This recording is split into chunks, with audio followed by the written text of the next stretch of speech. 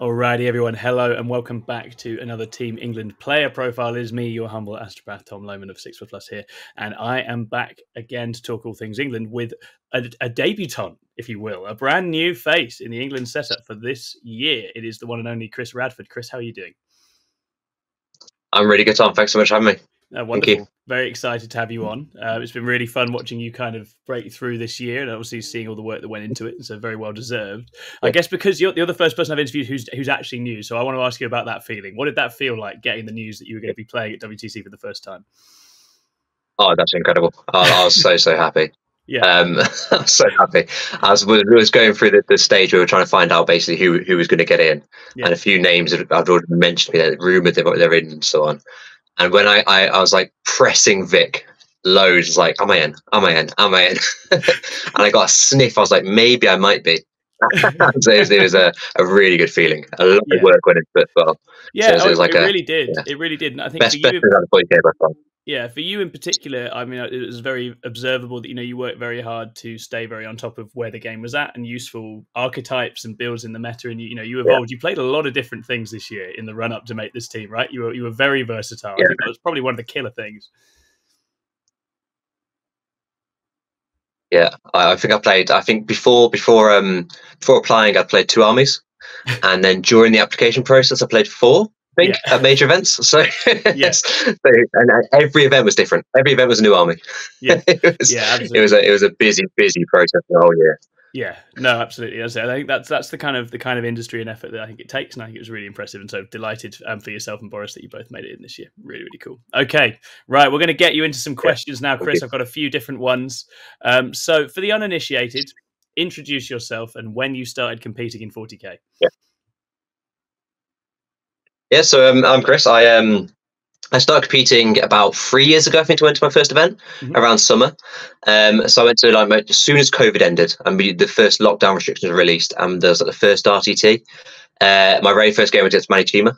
It was a bit of a jump into the deep end. Yeah. But I played 40K before I was 10, I think. Yeah. I think my brother played it. He was a bit older than me.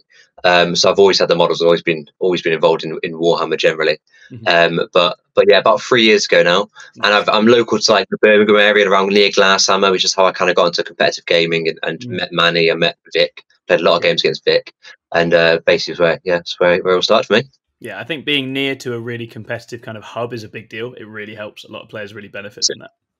And for yourself, when did you become a teams player, Chris? And what was it like for you adapting away from singles towards teams? My first ever team event, other than a team event, which was basically a piss up. My first ever teams event was that one in Cardiff that we were at. Really? Wow. That was my first ever teams event. Yeah. Which you won, I think. So literally, I jumped into teams. Yeah, she won. Yeah. So we jumped into teams. Literally for the Team England application. But I did coach Ignite. When I just joined Ignite as well. So I saw how they prepared for it massively, and they put so much preparation in to ITTs. And I coached and saw their final against England at the time. So I'd had a good insight into teams before that Cardiff event. Yeah, and straight in at the very high stakes level as well, which I think is just, there's nothing like it for getting a shortcut and getting involved at the highest possible level. Okay, as for yourself, Chris, what would you say is your proudest 40K career moment to date? You are allowed to say England, but if there's another one, obviously you can say that too. It's not a cop. I want to say it. Generally, it's getting into Team England. Finally, I got into Team England was my proudest moment, and my best moment of this game by like a mile. Better than anything yet, definitely. Winning the ITT was good as well. But winning the ITT, I lost my game in the final. Oh. So it's not quite as good. Yeah, that's always the relief, though, when your teammates come through, right? Yeah, it helps having Liam VSL behind you. That'll do it. Yeah, that'll do it. Yeah. Okay, and I have a couple of inklings as to what your answer to this one might be. What is your favourite 40K army and why? Space Wolves. I knew it. I knew it was going to be Space Wolves. There we go. I'm absolutely mad. I've got a big couple of them behind me. Only Space Wolves in there. Yeah. I think so. Space Wolves is my favorite army. I first started playing when I started playing 40K again, after university or whatever. I looked to play Space Wolves just because I really like the theme of them. And then when I started playing them on the table, I realised I want to play combat. just combat. I don't like guns. Guns are boring. I just want to play combat. And it stuck with me. And I think I took them to my first like 50 events. I don't think I went to played anything but Space Wolves for over 2 years. Wow. I absolutely loved them. Yeah, amazing. And what I mean, you've alluded to it here, but what would you say is your 40k play style, Chris? Yeah, completely different to what I'm saying to WTC. For the uninitiated, Chris is on Grey Knights for WTC, which is a very different mouthful to what he's used to. So I like prior to getting in the English setup, I like combat armies. You know, ones that have a big punch, take the board, have a lot of ball control. Yeah. So that naturally led me on to Grey Knights, who mainly have guns. Yeah. Can find themselves with not very much ball control at times. Yeah, absolutely. But, I was gonna say that's definitely the style we associate with you as much more assertive, right? Yeah, definitely. But yeah, that's my general play style. But my play style's changed a hell of a lot, to be honest. Yeah. I like flexible armies. I like armies with a toolkit, a toolbox of stuff you can do. I absolutely I detest, and I don't understand how people play them. Stat check armies. Oh, so boring.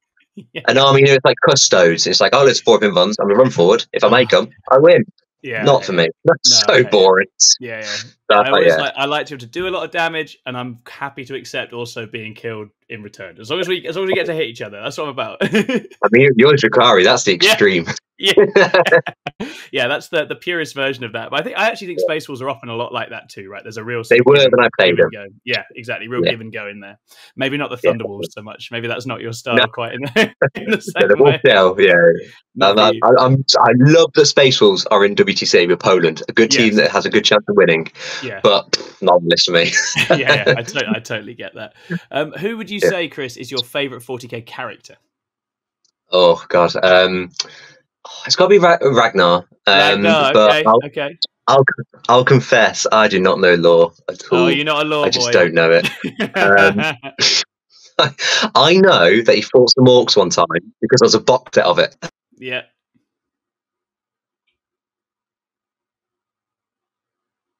Oh, I think Chris has briefly cut out here. Let's just see for a second.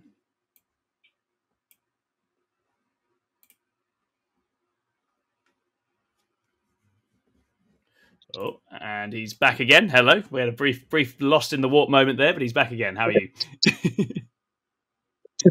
You hear me? Yeah, I'm back. Yes, I can hear you. Yeah. So Ragnar. What was the last thing I said? We talk about Ragnar and the box set that he came out in. Yeah. So the only reason I actually know that any tiny bit of lore is because they had a 5 orcs and I had to buy the box set to get a Ragnar model. Very, very good. He is awesome though. We love Ragnar. And what would you say, Chris, is your favourite model you've ever painted and why? Probably the only model I put more than 3 colours on, to be honest with you. And that'd be I've got a really cool Thunderwolf Lord that I painted that I really liked. Nice. I was a big fan of. And then I have a what's it called? Noel the Stormcaller. Painted out and put a lot of effort into it. Yeah. But like I say, my painting's not good. I haven't put much effort into my painting at all. Yeah, we've got a dyed in the wool comp player here, ladies and gentlemen. That's okay. He's going to the WTC. He's supposed to be a killer. That's what we want. Yes, I'm sorry, guys. Those paints are a lie. It's all right. We've got Vic to talk all fluffy when he's on, so it's fine. We don't all need to wax lyrical all the time. All right, Chris. I feel like a cheat to it. One more question for you. What are you most excited about for this year's WTC? What's in your head? What are you most looking forward to? Oh, there's a couple of things. I think generally I'm really looking forward to getting everyone together for Team England. Yes. Our whole group, the players, the coaches, everyone who's been involved in this really long process now, really long process. I mean, it's what, like 18 of us going, I think? Yes, it's a big team. It's going to be great. I mean, that's going to be so fun. Tuesday night when we get there, it's going to be a lot of fun together. Yeah, a big meal together will be really, really good. Yeah. I think that, and then I think getting into the big games, like getting into Ireland round 3, that's huge. Yeah. That's gonna be a really good game. And then we've got, I really want to play teams like America, Poland, and so on. And just when you start that first, you start deploying, everyone's deploying, and you get your initial predictions and stuff, and you think about how you're going to start playing your game, and you're like, okay, the coach needs at least 12. How am I going to get 12 at that game? That sort of thing. I can't wait for that. Yeah, really it's going to be to huge. There will be some showdowns this year. It's exciting. I feel like yeah, because of all the hyping content now, everyone knows everyone really well. There's a lot of sort of noise flying around. Everyone just wants to settle it on the table. Get it out. That Ignite chat has already got a lot of shit talk in it. I bet it has. I bet it has.